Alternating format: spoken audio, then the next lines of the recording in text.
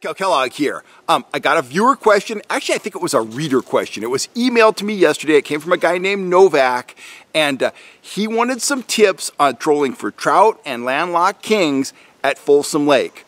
He shared he's just getting started with trolling, and he was just looking for some tips that's going to put him on the right track for catching fish out at Folsom Lake. I'll start off by saying I've been fishing Folsom for 25 years or so.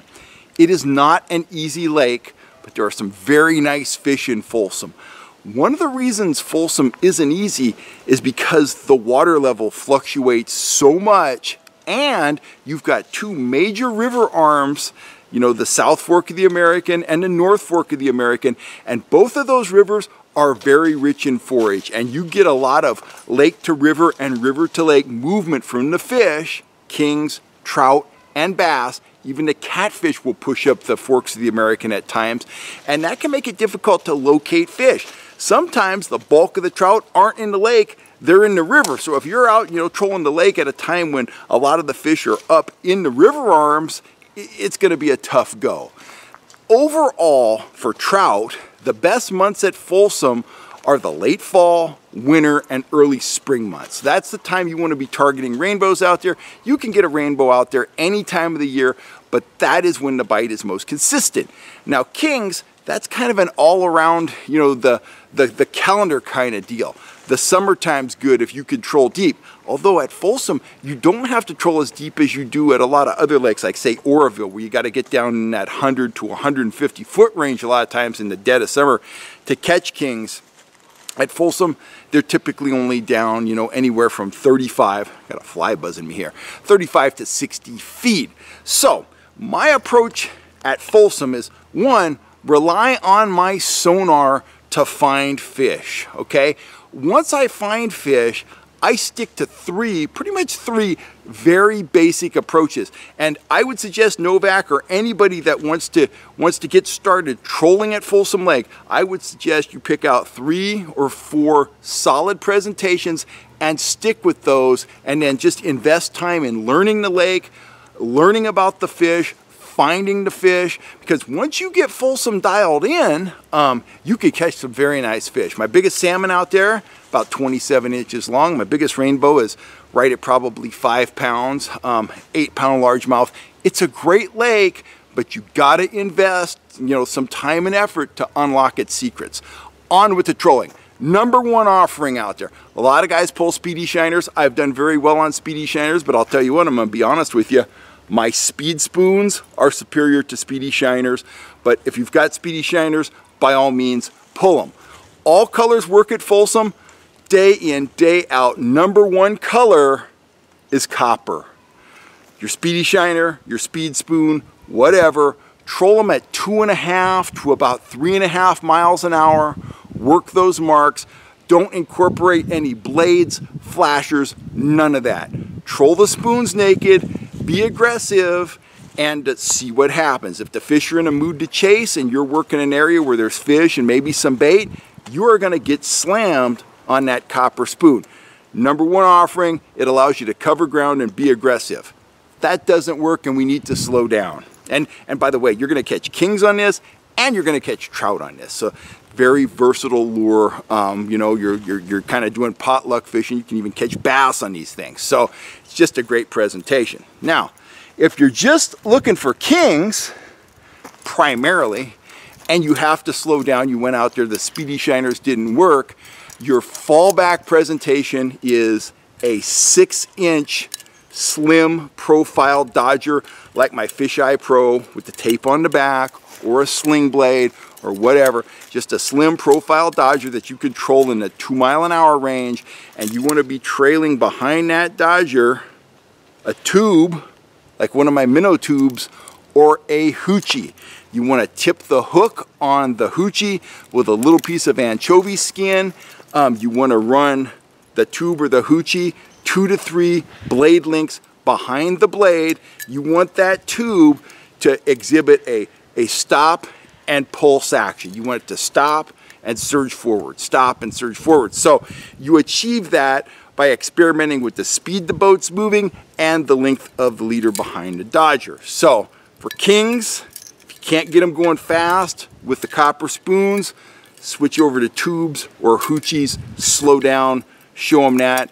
And that little piece of anchovy skin doesn't seem important. You will probably double the amount of fish you actually hook, because once a king gets a taste of that meat, they have a hard time laying off of it. They will keep coming back, keep hitting it until they get hooked, or until they get that little piece of anchovy skin off there. But typically, they can't get it off there when you're trolling. So that's a very valuable tip. You should always have some tray bait anchovies in your freezer.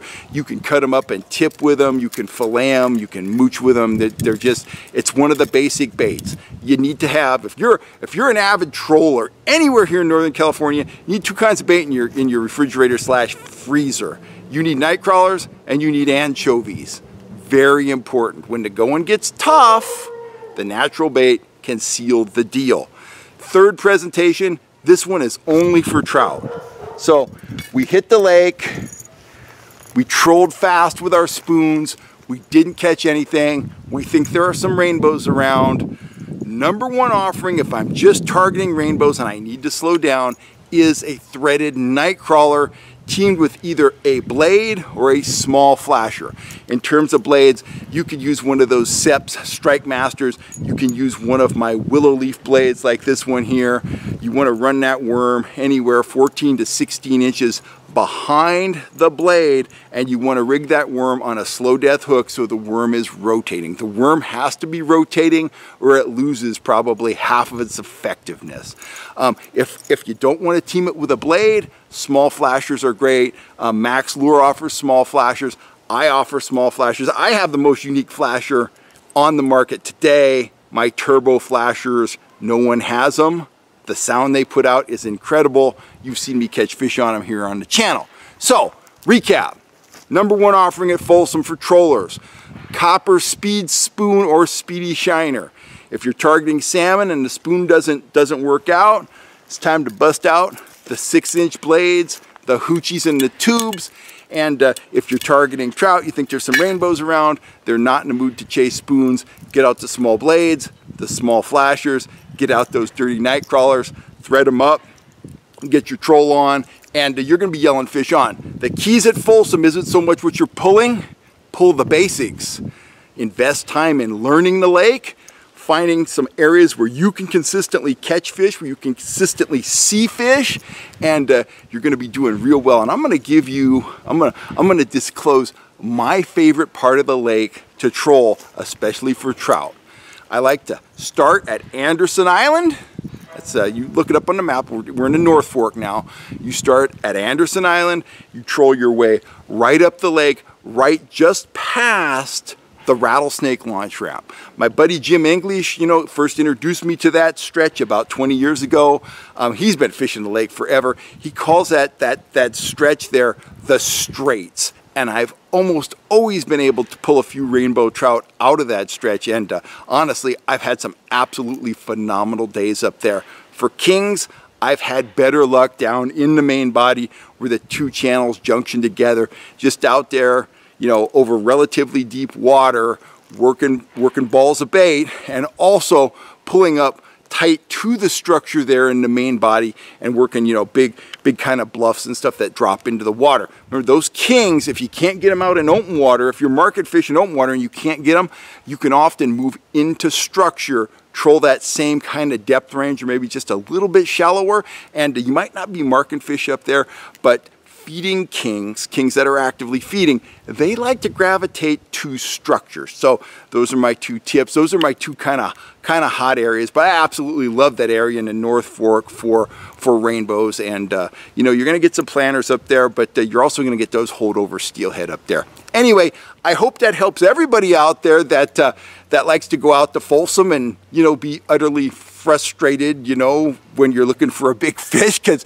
Wes and I, we go out there all the time, and you know, we do get skunked out there, but we catch some very nice fish.